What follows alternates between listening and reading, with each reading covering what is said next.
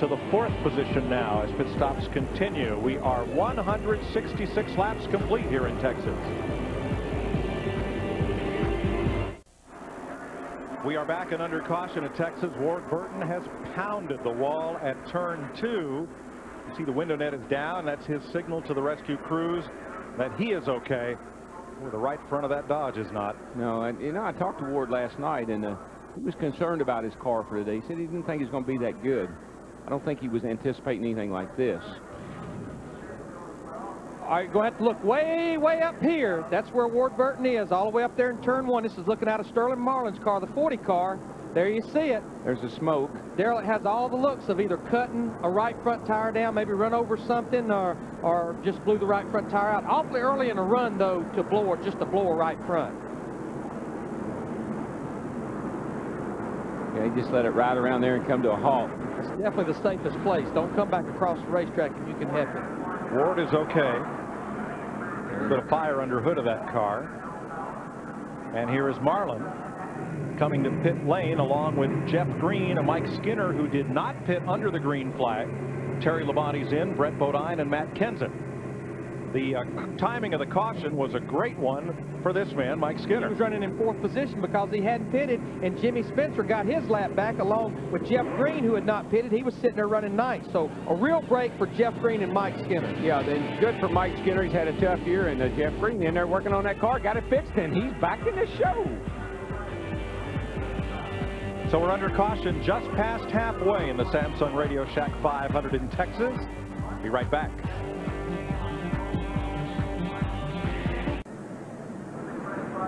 Welcome back to Texas. We're a lap or 2 from going back to green in the Samsung RadioShack 500. 178 laps have been completed. Let's have a look back at Saturday's results in the Busch Grand National race, brought to you on Fox by Old Spice. The rain came. Jeff Purvis had gambled on a 2-tire stop, and that proved the difference. He got out of the pits ahead of Jack Sprague. They were unable to restart due to rain. Joe Nemechek finished 3rd. Scott Briggs and Jeff Green. Bit of controversy in that one, again involving Sprague and Spencer in their race to the championship. The point leader will be absent next week. Jeff Green will be at Martinsville for the Winston Cup race. Sprague, Biffle, LaJoy, and Keller. And now the Craftsman Truck Series point standings, brought to you by Sears, where Ted Musgrave and Robert Presley are tied after 2 of 22 races. Brian Rose, David Starr, Carlos Contreras, the top 5. Evidently, Greg Simpedelli, Tony Stewart's crew chief, and Tony must have had a little consultation. They decided to come to pit road right here, right there. You'll see a spring rubber. They pulled that spring rubber out of the right front, soften that right front spring. Again, this track's getting tighter and tighter. The softer you can run that right front spring, get that rubber out of there, the better the car will turn from the middle off.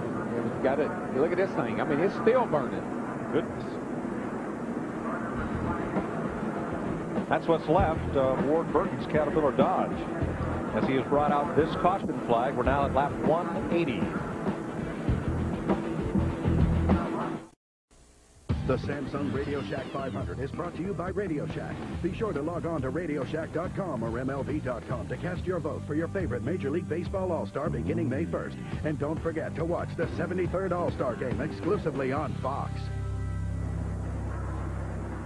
Welcome back to Texas. Mike Joy, Larry McReynolds, Darrell Waltrip. There are older drivers, there are bolder drivers, and there are lots of older boulder drivers today. Look at that. In 6 of the top 7 positions, there they are. Another fellow at the track had a birthday today, becomes a not-so-young gun. That would be Matt Yoakum. Well, thanks, Mike. Bill Elliott last pitted on lap 156, and his crew chief is Mike Ford. Punching the computer. Mike, you made some significant air pressure adjustments on the last stop. Has it helped to tighten it? Well, without getting any practice for race trim, thought the racetrack would start off a little bit free, and you know, first run our car was pretty good, so we knew we were going to have to free it up as the day went. You know, getting to the point and getting a little bit too tight, and we need some significant changes to run with those front few cars. We made them. Car seems pretty good, but expect some more from the Dodge dealers in Intrepid. How are you doing on fuel mileage today? Well, you know, we compared this to Atlanta, you know, without having any practice for race conditions, compared it to our Atlanta notes, and we're a little bit off of that. So, you know, everybody's inside their own fuel window right here, and we feel like we'll be all right. Bill Elliott on pace to score his first top 5 this year. And Mike, let me know, so in about 30 years when I get my AARP membership, you'll tell me all the benefits that I'll have. You know the best thing about birthdays at this age? You keep having them. Yeah, you know what else? You're going to get a spanking from Mrs. Walker, too. Darryl, I had nothing to do with it. Kevin, it was all peer pressure. Yeah, You made me go to your coach. Explain that to her next week. I think you need to explain why Smitty didn't lock the coach. Green. Saved by the green flag. 152 laps to go. Buckshot Jones in the 44 car, lap down, trying to get his lap back. He's sitting there in 18th position, 17 cars on the lead lap. When was the last time we got to halfway in a race and had this few cars on a lead lap? It hadn't been any times at Texas, I guarantee you.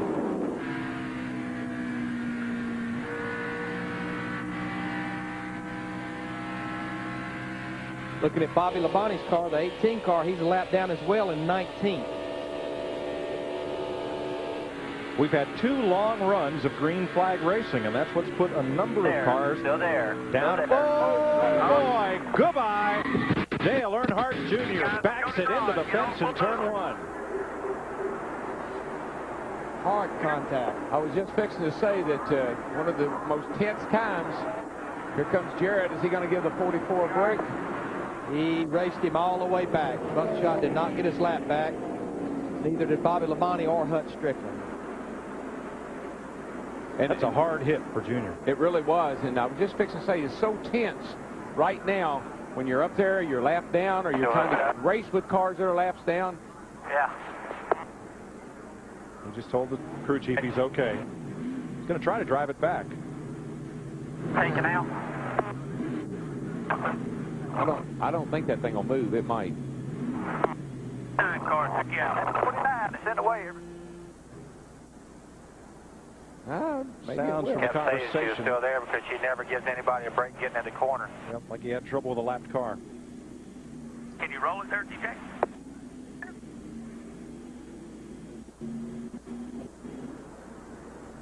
Well, he's going to take a hard hit here in the points. Come in here 6th in points with 3 consecutive top 4 finishes the last 3 races. Well, they can try to straighten that thing out, but they're going to have to put a trunk lid on it because you can't go back on the track without a rear spoiler. And I may not get to pit road. It ain't going to go. You can't back in the wall here and drive back. I don't think. Shut it down.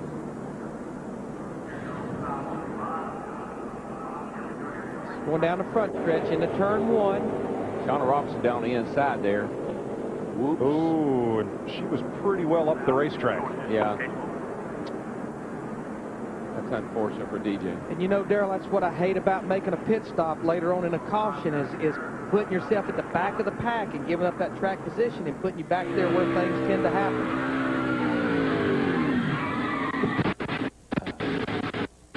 Hard, man. I wish we didn't have that sound.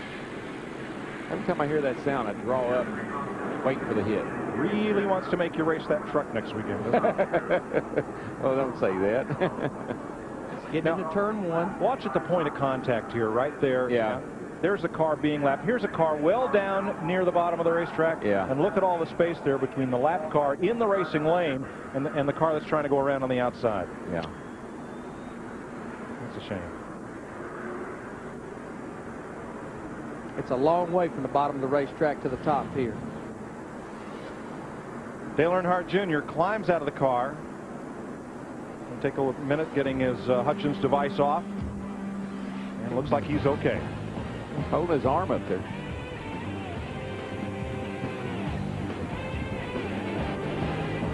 Samsung Radio Shack 500 on Fox is brought to you by Beechwood Aged Budweiser with the crisp, clean, and refreshing taste known only to the king of beers.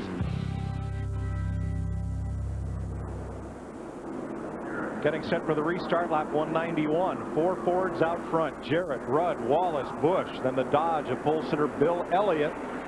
You'll see them come up to speed with Fox tracks as we go back to green.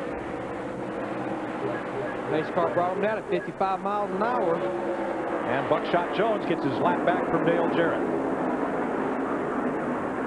Up to 150-something miles per hour in the middle of 1 and 2. Still climbing off turn 2. Now, Dale Earnhardt Jr. was favoring that left arm as he climbed out of the car. Let's catch up with him, Steve Burns. Thanks, Mike. Dale just come out of the infield care center.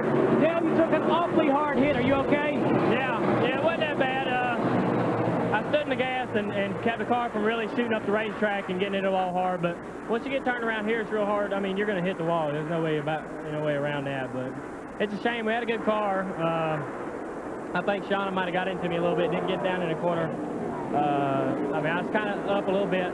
I don't know. I'm just real disappointed. You know, she's a good race car driver, and either they need to get her in a better race car so she can be more competitive, because it's hard dodging her every 15 laps.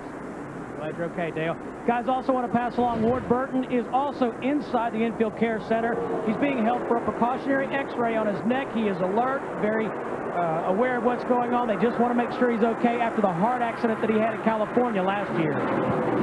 Thanks, Steve. Brett Bodine has gone to the garage. Ricky Craven slid up the hill in turn 2. Something wrong with his car. The 43 just took the 40 car to the wall down in turns 3 and 4. These restarts are treacherous, man. And watch Mark Martin down here. I mean, he gets taken to the wall in turns 1 and 2 to go the other end of the racetrack. Watch this. He just kind of wobbles right there just a little bit, and everybody takes advantage of it. He's got to get out of the throttle. Lost some momentum. Look at all those spots he lost. He just went to the other end down here, and our point leader just about bit the farm. Now, look up here at the front. I think we had a little deal here after that last caution. Buckshot Jones wanted to race Dale Jarrett back to the line.